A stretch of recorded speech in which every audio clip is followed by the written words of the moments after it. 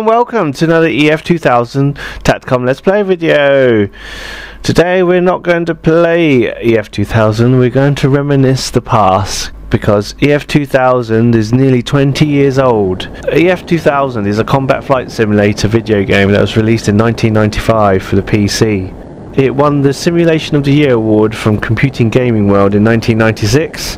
It was ranked the 42nd best video game of all time, and PC Gamer US awarded it 88% score in its review. It was developed by a company called Digital Image Design and published by Ocean Software. The simulations that came after EF2000 was F-22 Air Dominance Fighter and F-22 Total Air War. Now I've managed to dig around the internet, and on YouTube there's a video advertising EF2000. I don't know if this was aired on the television, but here it is, and remember, this advert's nearly 20 years old.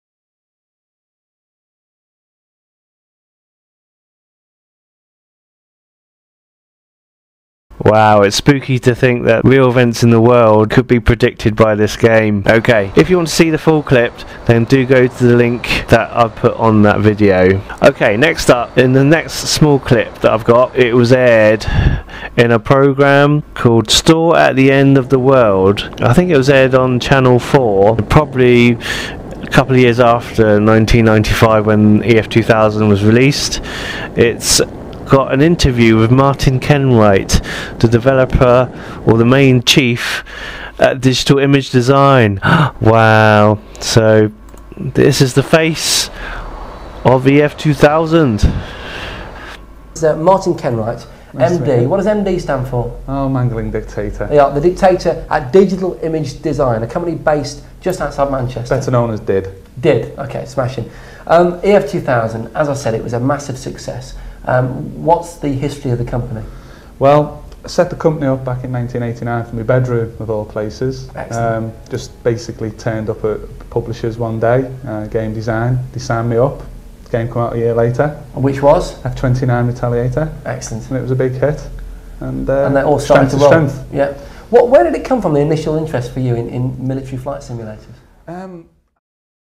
Okay, finally we're looking at the box of the game that I've got,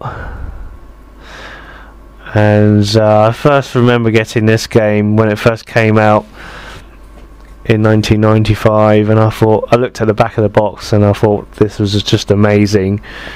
And even today in 2014 the graphics look still quite good, and inside we can see the manual. It's nearly 300 pages of reading and study, and it's got combat maneuvers, breakdown of all the weapons and arms and airplanes and all the avionics.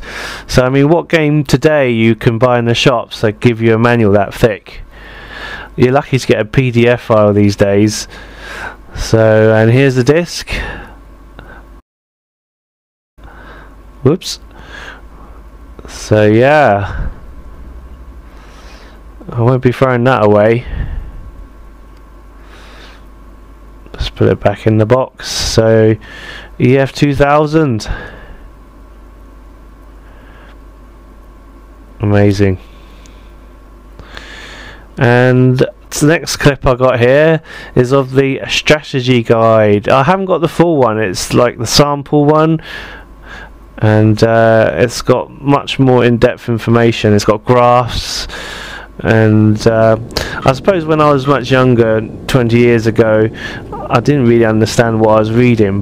Okay, they're not making these kind of games anymore because A, they're probably too realistic and we don't want enemy military forces practicing for free, and 2, people just aren't interested in reading a 300-page manual to play a game these days. They're just interested in Angry Birds and Call of Duty, I'm afraid. Well, that's that. So that was a blast from the past.